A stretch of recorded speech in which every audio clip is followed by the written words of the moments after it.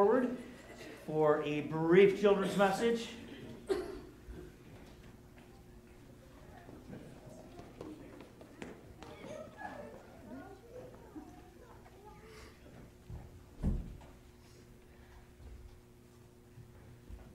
Good morning. Oh, we do have one beautiful young lady among us. Well, two. I wasn't counting the adult ladies, but come on up, come on up. All right, it's good to see all of you here. So let me ask you, when somebody does this, what does that mean? What's that? It might be too loud, or they're annoyed. They don't want to hear what you have to say, right? If you do this when somebody's talking to you, just like, I can't hear you, right? You don't want to hear what they have to say.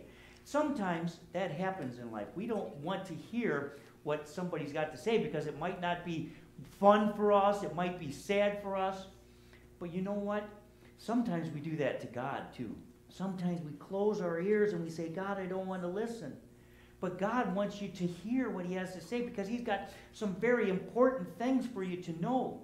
And there's two special ones that I want you to know today. Above all else that God might tell you, two things that I always want you to remember. Number one, God always wants you to hear that he loves you very much.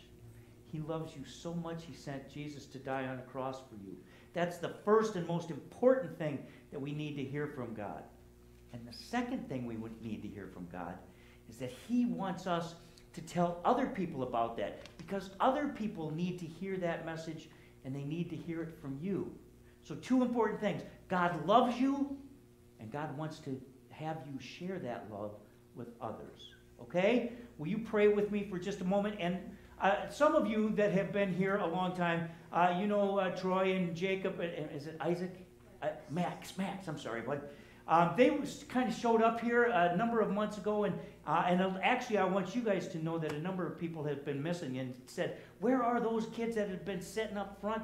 And they're moving, and today's their last day. So I'm going to say a little prayer for you and for your family as well here, okay? So let's pray for right now. Heavenly Father, we thank you for talking to us, and we're sorry that we don't always want to listen to what you have to say.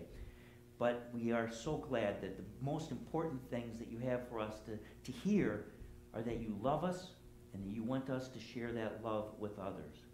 Father, we ask that you would be with Troy and Jacob and Max's family and be with them as they're moving and help them to find a new church down in Mount Pleasant. And Lord, we ask that you would just continue to bless them and their family in amazing ways. In Jesus' name we pray. Amen. All right, guys and gals, you may return to your seat. And we will continue with Not Unto Us.